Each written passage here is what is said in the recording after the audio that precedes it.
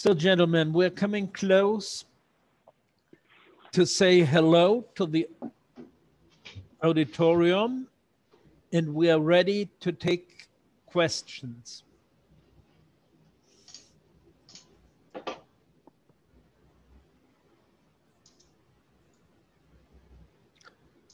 At the moment, we have no questions on screen. I may ask something very generic. What do you think is the difference between SiC and GaN for applications in general to the public? Whoever of you is willing to start answering that generic question should start. Sure, I can start with that, Bodo. Phil Zhu from Transphorm. So what we're seeing basically is, as you move, so our technology, we're basically ranging anywhere from 30 watts all the way up to 10 kilowatts now with our technology. And depending on what application and what power level, we're actually either directly competing with the incumbent silicon or with the silicon carbide. So what we're seeing is kind of on a two kilowatt and below power level. We're looking more at kind of the silicon level, especially if we get into the power adapters, as TechInsights talked about, that's kind of a growing market, near-term revenue for gallium nitride. But then as we move from 2 kilowatts and above, where we start getting into form factor solutions where the form factor does not change or constraints, then what we have is we actually have, we're now competing directly against silicon carbide as the incumbent. So depending on the power level, really is kind of defining what we're seeing out there, whether we're directly competing against silicon or silicon carbide. Thank you. So the next question is, when we will see the first design wins for GaN in inverters for electric vehicles?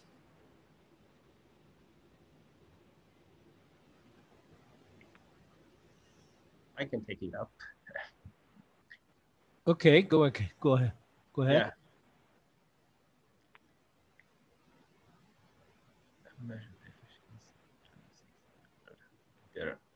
There another question came up as well. Right, okay. I believe the first inverter GaN designing probably will happen around 2022, the earliest. And that's probably the optimistic view. And but by 2024, I'm sure there will be inverter design win happening certainly in the xEV market.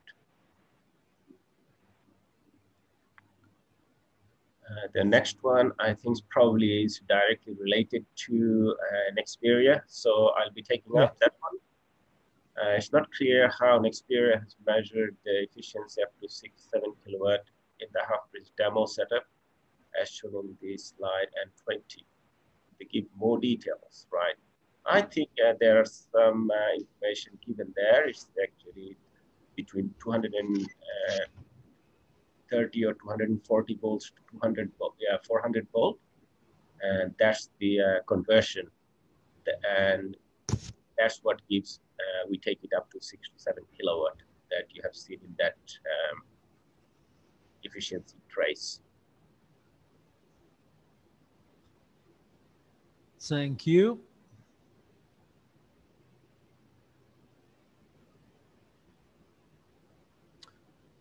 The next question is, built-in driver seems indispensable for fast charger applications.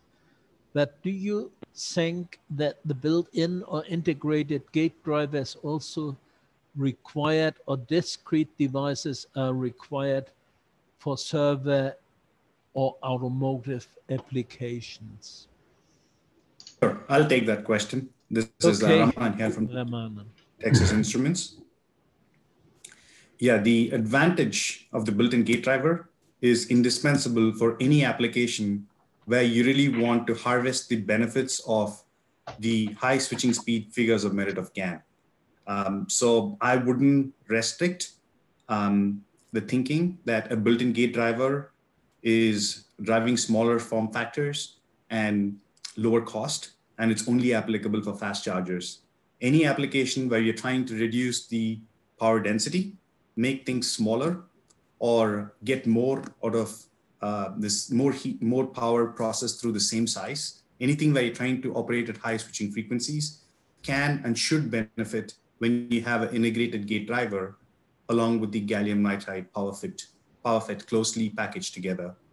One thing is the good figures of merit, switching figures of merit in terms of the low capacitances and low charge in GaN. But then to really extract the benefit of that figure of merit, you want to make sure that the board circuit traces are not delivering too high parasitic inductances, which can make the high switching frequency operation very difficult. So I would say the integrated gate driver approach is applicable in all applications: server, IT communication power supplies, automotive chargers, high voltage DC-DC converters, as well as small fast chargers for mobile devices such as tablets and mobile phones. Thank you. The next question is for TechInsights. When will Apple move the using GaN for its own chargers, and does the move by Apple to not inbox chargers mean that the market opportunity is small?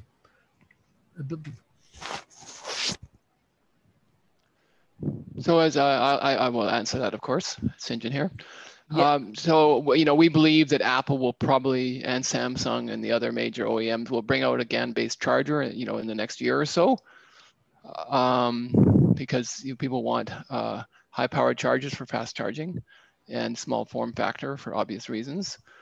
The trend that Apple is not providing a charger with their phones, that is kind of interesting, because it does leave people the opportunity to buy whatever charge they want. So I haven't thought about that completely, but I believe the market for these chargers is large, since everybody I know carries a device around and would like to charge it every day. Okay, thank you. So I can actually go back to the previous question, which is Ram has answered about integrated driver. And there are, I think opinion is divided for higher power applications where junction temperature, where you can actually push your discrete devices to 175 C, which we do, and where the integrated driver actually can inhibit, especially some of the applications where very high frequency is not required. But like a server, automotive application where the power level is much higher, not integrating the driver actually allow you beyond 125 degrees C, so that you can make your device operated up to 175. So you can actually push the boundary of your power handling capability and the power density. In the quick charging applications, I believe it's indispensable in that sense, but not for very high power, where you can relish the higher temperature capability of the semiconductor. Just to complement Raman.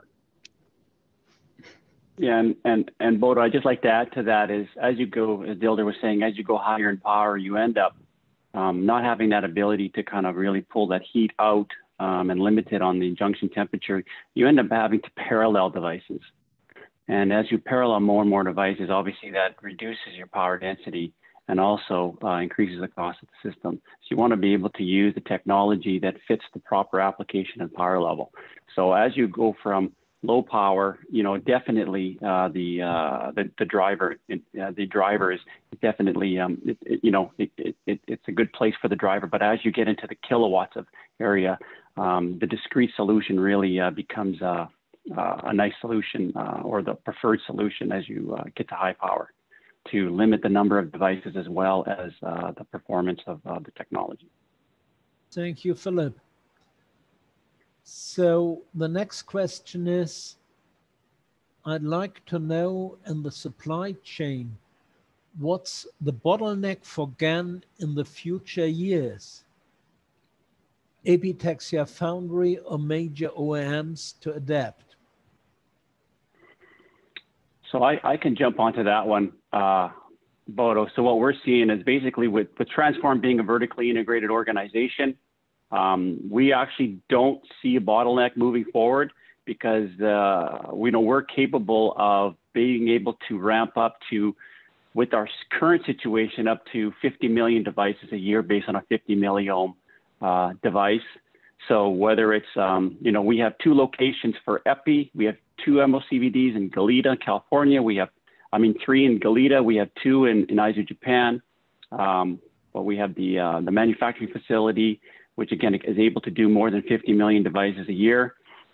Packaging, we use standard off-the-shelf packaging, so no bottleneck there. So really, it's more about kind of the adoption of the technology that's going to drive. But I will say that one of the concerns about GaN that has been brought up is the yields. And Transphorm has been basically shipping silicon-like yields. We've been having silicon-like yields out of our fab since 2015. So we don't see any issue. And if we do have any issues with supply, we can move from a 6-inch to an 8-inch wafer on silicon. So we don't really see a bottleneck when it comes to at least for Transphorm. And then the next question is, what is the roadmap for 900 and 1200 volt devices? Well, I'll take that one as well. So Transphorm we actually currently have released 2 900 volt devices, a 180 milliohm and a TO220, as well as a 50 milliohm and a TO247. So we're already involved with the 900 volt technology, and we're also in development on 1200 volt technology moving forward. So a nice breadth of technology from 650 volt through 1200 volt for Transphorm. Bodo, I'd like to also go back to the previous question in terms of the bottlenecks. It actually seems pretty superior adoption of GaN in many markets, certainly in automotive as well as in server, data center, and telecommunication power supplies. There are different trends which are actually playing to the benefits and the strengths of GaN. In telecom power supplies, for example, with 5G base stations becoming more power intensive and being more localized, the need to hang these base stations at several local locations like street poles and on the sides of buildings is demanding lighter power supplies with smaller weight of heat sinks, no convection cooling, things like that. So all of these markets are actually adopting gallium nitride very positively. And from a manufacturing and supply chain perspective, the choice of how TI has decided to do it, we build our gallium nitride devices on silicon substrates, which is extremely widely available, already available anywhere from 200 to 300 millimeters from many suppliers. All of our manufacturing is 100% in-house. We don't depend on any foundries. So we're able to really leverage existing capacities in our manufacturing facilities to really offer high supply chain throughput for these gallium nitride devices. Thank you. The next question in the row is addressed to Nexperia and Texas Instruments. What's their business model in GaN? Do they have internal fab with epitaxia integrated? Yeah, from the Nexperia, I'm responding to that one. We subscribe EPI, but we have got our own fab, and that's what's going to be the standard for our business model. And our backend for the packaging is our in-house as well. So that's our business model. Yeah, and as I mentioned for TI, it's 100% internal TI manufacturing facilities. Okay, thank you. The next question is general address. Do you still need to fight reliability concerns for GaN power switching products, or did AEC-Q101 qualified products remove this perception in the power community? So I think Bodo, I think the thing is with quality and reliability with gallium nitride, I think this is always going to be a question from our designers and our customers, because GaN does not naturally come from the power electronics world. So it's still fairly new to the community. But being that we've released Q101 devices since 2017, at both 150 and then in 175 degrees C in 2018, with a current fit rate of less than 1 and over 10 billion hours of field reliability data, we can definitely show kind of, Transphorm's technology, as showing kind of best in class quality and reliability. But customers still, still bring that up as one of the multidimensional questions that they have. But I think as GaN suppliers come more and more online, they're coming out with the quality reliability reports. Like we do a yearly quality reliability press release. We report our quality reliability every year to stay totally open kimono, totally transparent with our customers, because this is information. They need to understand when wear out. They need to understand early life failure.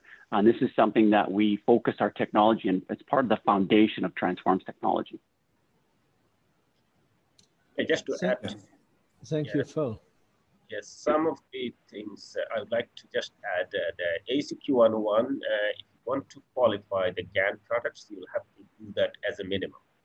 Then you'll have to do few very GaN specific, like your dynamic RDSON, your transient over voltage capability, and your transient spike capability, and others, as you know that the GaN don't have the avalanche capability, that sense, and the clamped performance. So these are some of the extras, that the JDEC 70.1, the GaN team is currently working on to define some of the very specifics to the power GaN devices beyond ACQ101. So those need to be together to remove the perception of GaN's concerns. Yeah, I think we are well past that point. I mean, reliability is a science, and we've had over 10 years of investment in GaN, and all of this time has been utilized for us to really collect consistent data about GaN. And as Dilder mentioned, ACQ 101 is table stakes. You need it. But there's so much more which you've already accumulated in terms of knowledge, in terms of failure modes, in terms of switching stress, lifetimes, and time-dependent breakdown lifetimes. All of this has been already characterized. So there's a wealth of knowledge already available across a broad set of these suppliers you see here. And so I think the industry is pretty well past the question, is GaN reliable anymore? I think there's enough data available across the board for us to be able to speak to the strength of that. Thank you. The next question is, what do you think of bulk GaN for power application, especially for high voltage, 1200 volt device and higher? I think that had been answered in the one question where 900 and 1200 volt. No, this one is very specific about bulk gallium nitride, not GaN on silicon or sapphire. This is a bulk GaN, and the first thing would be it's very expensive, and the wafer size will be smaller. So we are waiting because there are research ongoing, and it has a potential. Until it's economically viable, I think it will remain to be seen how quickly it will be adopted. Okay, thank you. The next question is addressed to Nexperia about the ramp app for electric vehicle or hybrid electric vehicle application. Is it for onboard applications? Yeah, onboard. Yeah, obviously we have released a couple of devices, and we are bringing a large suite of devices in the first half of 2021. So, and as it is coming, we are ready for ramp up.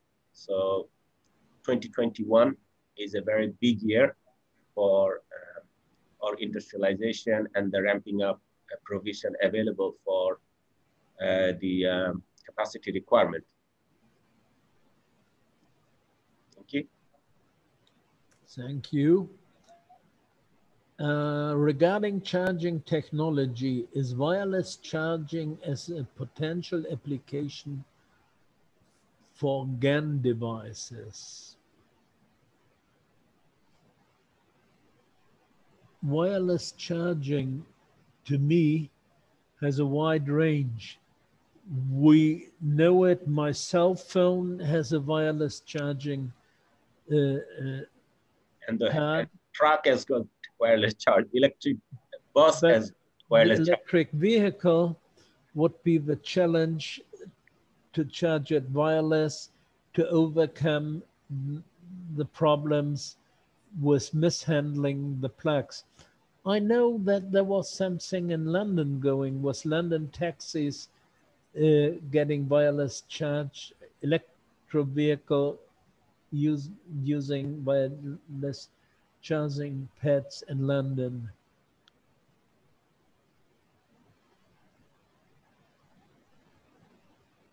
I could comment, I think. Please go ahead. So in terms of applications to the mobile wireless charging, I think the difficulty in the technology of wireless charging is the inductor coils and coupling the power from the charger into the phone or the tablet. The form factor is not that important. So I would have thought that it's unlikely that the wireless charging market is thinking about using GaN right now. They have other problems they're trying to solve. Make them more efficient. They're not, I don't believe they're particularly efficient at the moment. Yeah, I was just going to add that, you know, from a GaN application perspective, you know, wireless charging for automotive, you know, very high power, space constrained, where you have to park the car over areas inside your garage through which the wireless charging happens. Anywhere there's small space available and a lot of power to be processed, which means there's more power density to be handled. GaN has a good location there. Especially when it comes to topologies like resonant topologies, which is commonly used soft switching in wireless charging. GaN shines very well because of the fact it has very low capacitances between its drain and source for a given voltage rating and a given RDS on rating of the device. That's interesting. Okay, for the last 5 minutes, we need to speed up. The next question is, does the need to be 30 or more companies all doing AP in-house in GaN? Why does the industry not consolidate around using, let's say, TSMC for foundry so that GaN companies can focus on the device side? Well, I think, Bodo, for example, EPI that's really the secret sauce. That's a competitive advantage for a number of organizations, right? TI does their own, we do our own. You know, this is something that we have, you know, we have over many patents wrapped around. It's something that it's not easy, but it also gives us the ability to give our customers the best-in-class reliability with performance to match. So being able to turn the knob of the EPI, the design, as well as the process that we own, really gives us that competitive advantage in the market to offer the silicon-like yields, and just, you know, to be able to deliver the technology to our customers that is, that is a really good technology. So I think, you know, if you don't, and it takes a long time to develop that EPI experience. So if you don't have that expertise in-house, then yeah, you can go with TSMC, but you know, you're doing like a me too solution. And this is where, Transphorm really adds value to gallium nitride in the market and our customers. Thank you, Philip. The next question is, given that power integration had so much success with GaN on Sapphire, does that mean other fast charging players will follow?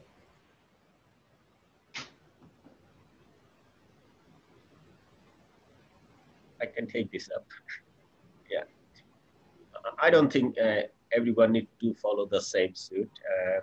GaN on silicon has got also integration capability. So GaN on silicon can go ahead because one of the things that this fast charging or the quick charging is based on 650. So the GaN on silicon is quite well suited for that one, where you can integrate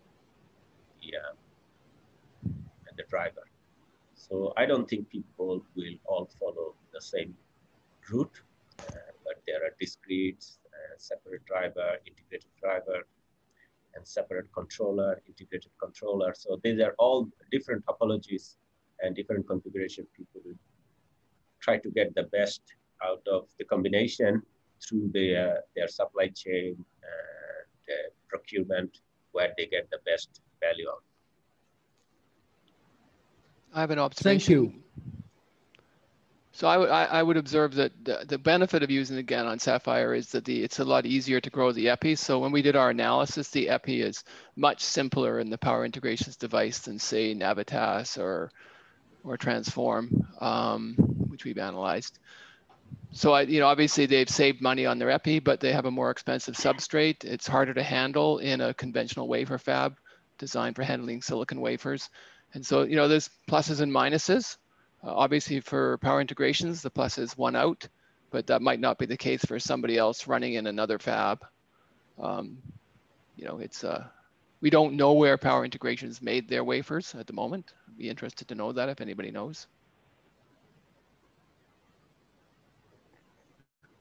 Okay. The next question, and we have to hurry on, 2 minutes left. When will Texas Instruments start high volume production for automotive applications with an automotive OEM? Would it be for an onboard charging or main inverters? I can take that. We really see the sweet spot for gallium nitride in automotive around onboard chargers and high voltage DC-DC converters, where we are really dealing with tens of amperes of current. Where you need hundreds of amperes of current, like in the inverters, we think that's not the sweet spot where gallium nitride is focused on at the moment. There has been a tremendous level of activity with the parts we have sampled to various automotive tier ones and OEMs in the onboard charger space. The integrated driver and the high switching capability is highly appreciated. There was earlier a comment about temperature limitation of the integrated driver. Automotive grade 0 gate drivers are plentifully available. So there's nothing fundamentally stopping gate driver also having a higher temperature capability. Texas Instruments, we're planning to release our parts in late 2021, early 2022 timeframe. And pretty soon you'll see cars on the road with gallium nitride devices from our technology. Thank you. The last question is, what limits GaN or SiC application? Is it cost matters only? I think just for power application is cost, if I can take it.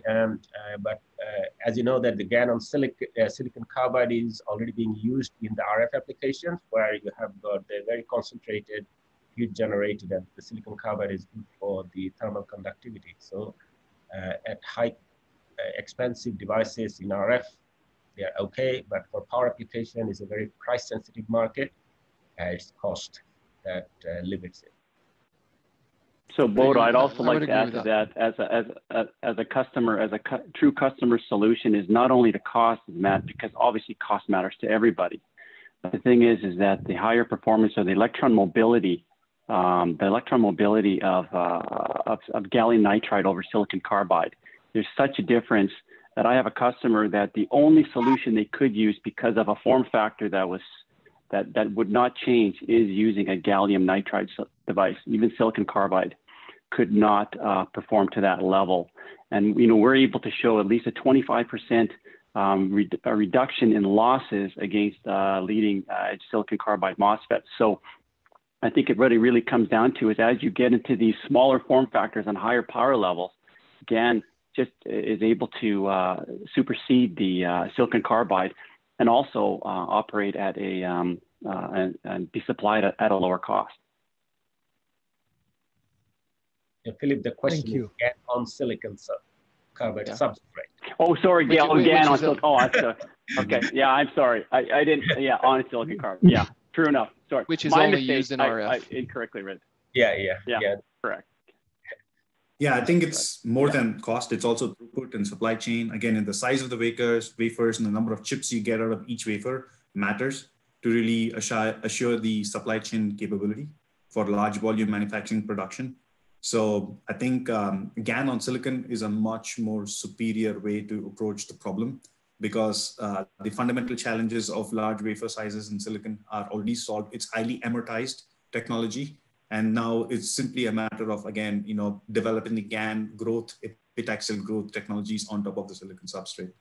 So I think there are benefits to be had in cost as well as in supply chain throughput when it comes to GaN on silicon as compared to GaN on silicon carbide.